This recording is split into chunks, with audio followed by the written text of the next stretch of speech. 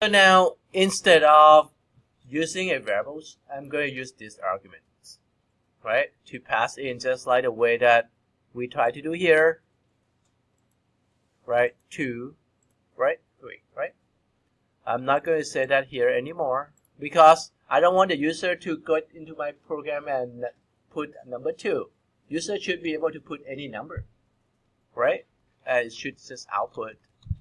So what I'm going to do, this is just the name. I can just change to X, or I can just leave args. That's fine. But if I say 0, that means the first argument that the user enter in. Okay, and then let's go to pass that argument in. Okay, like now if I run this program, let's run first. It's going to say, let's rerun it. Okay, it's going to say array index of our exception. Why? Like I said, if it's string, by default,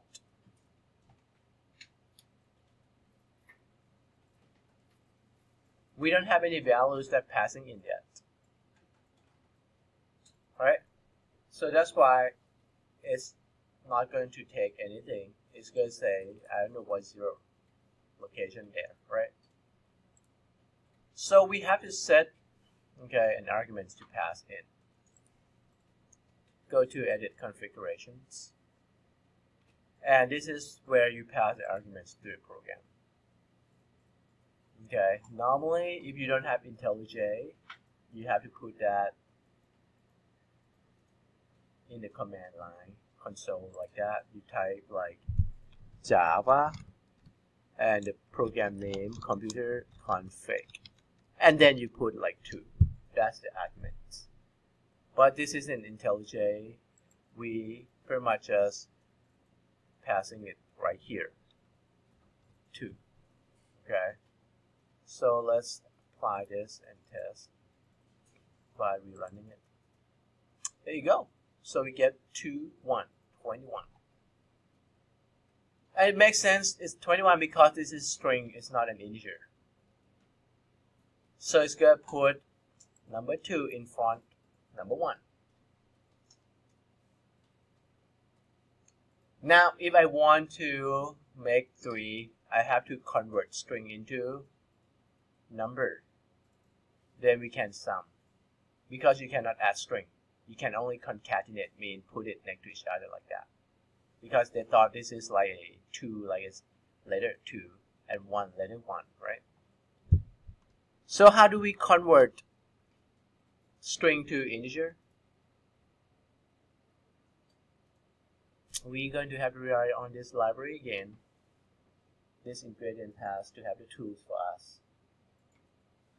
And it has the, like I said, how would I know that chef will need, I'm not a chef, so how would I know that if I want to make a cake, I need to buy a milk? I'm not sure if I write, or butter, right? Same, I'm a programmer. I know that if I want to convert integer, I need an integer class, which is inside here. If you scroll down, they can have an integer right there. I want to convert to integer, I need integer, right? And parse it. That's why this is all the experience. Just like I'm not a chef, I don't even know how to make cake, so. And you have to say parse int. But I can teach you to be a programmer by first, you want an integer. Okay? If you have no idea, you start to ask people, if I want to make a cake, do I need butter? The good thing about programming is you have Google.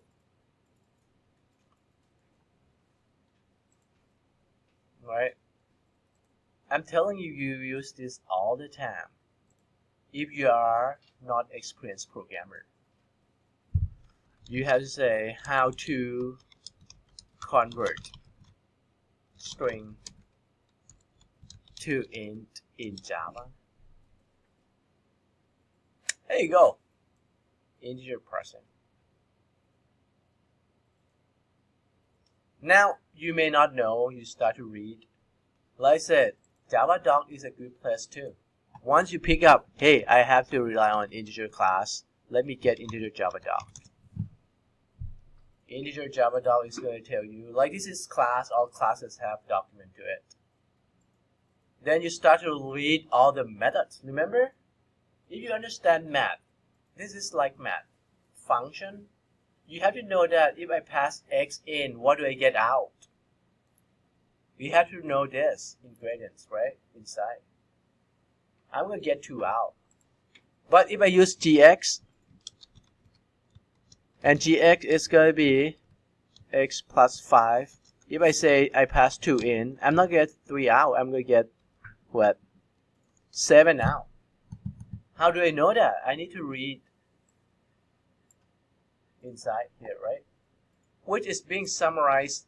Remember, this is a function. Function is the method. Method is a summary. In Java, we call method. These are all the arguments that you pass in as return whatever you want. Like bit count, return the number of 1 bits in the 2's complement binary representation. Which at this point you may not know what it is because you don't know what's 2's complement. You learned that in CSC 205. But let's look at something that we understand, like parse in. Right? We said integer.parse. There you go. This is string. I pass the string in. Parse a string argument as a signed decimal integer. So pretty much parse it like you convert that into a integer. Decimal integer, right? So that's what we want. If you want to get more details, click on it. It's going to explain even more details in there. But this is exactly what I want. So this is a string. We see that it's string, right? Passing as string. It should convert into integers. And it's going to add, after it's integer, then it can add. So we get 3 out. We have learned what is class. Like I just wanted to show you, these all are classes too. When you double click, it's a class, right? It has the methods. These are the methods, just like what we do. We have public static void main, but you learn what is synchronized, what is static. We've seen it. We'll learn more in this class what static means, right? And that's the name of the function or method. We will call it method in Java. Now, how do I packaging it? Like this one, we package it, right? Java.lang. Very easy. Just put the word package on the top, right? So, I want to package this. Like under comments, right? You start to, these are comments, right? So this is comments. Comment mean you can write anything. Like sometimes you want to make sure you won't forget what this computer config for. I just say demonstrate, right, how to use like system.out and scanner, something like that, right? Just comment. If I want to package it, I just say package. And now you may see when you do this, you normally package name is based on the organization. Like I can do edu, education, MDCC, and CSC 200, something like that, or 201. Right, so just make it easy, organize your file, right? That's the package. It's going to create a folder.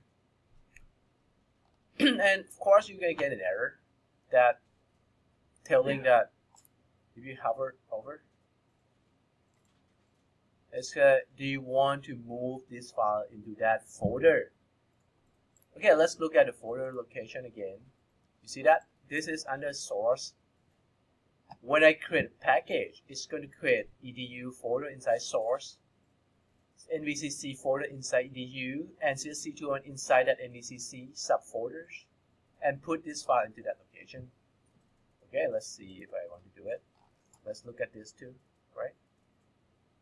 Do you want to move?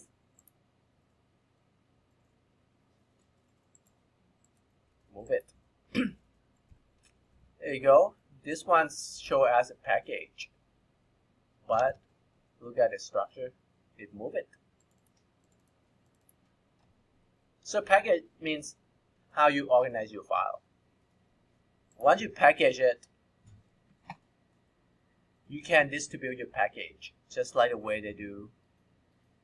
You can create a library too. Redistribute it, and people download and reuse it. So for example, I'm a chef. I have recipe. I can just distribute my recipe. Right? People can just use your. But this one is even better than, easier than the chef. You don't have to make anything. You can just import my package and then you run your application using mine. You don't have to do anything. You just need to know how to configure it, right? Put it together.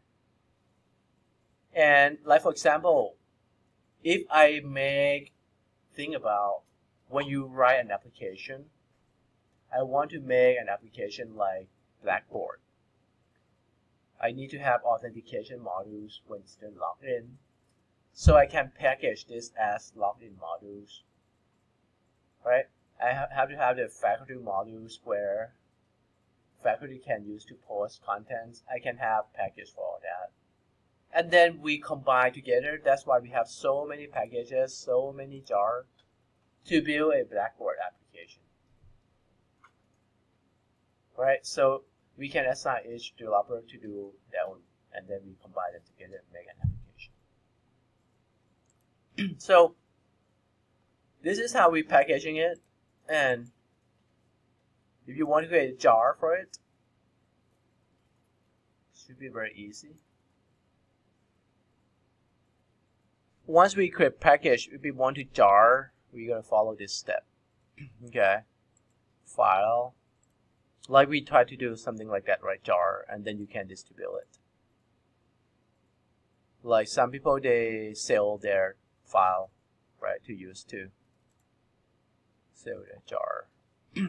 But open source, you can just get it for free. So we will go to save all. Okay.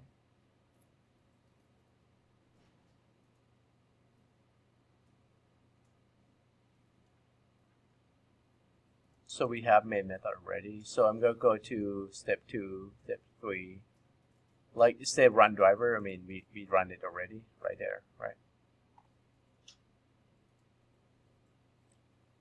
Let's see, computer config. Let's check what is wrong. Oh, because we put in a package, it says it's not found anymore because we move it into a package. So let's see if I can fix by running from here first. Okay, we can fix it.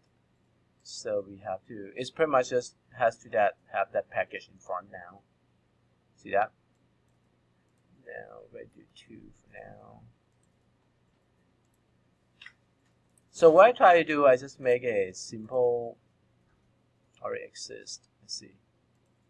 We cannot have 2 different things. Okay. So let's rerun. Okay, fix it. When you move the package, you have to change the config to include that package name in front. Alright. So now we get it. So we're going to do file project structure.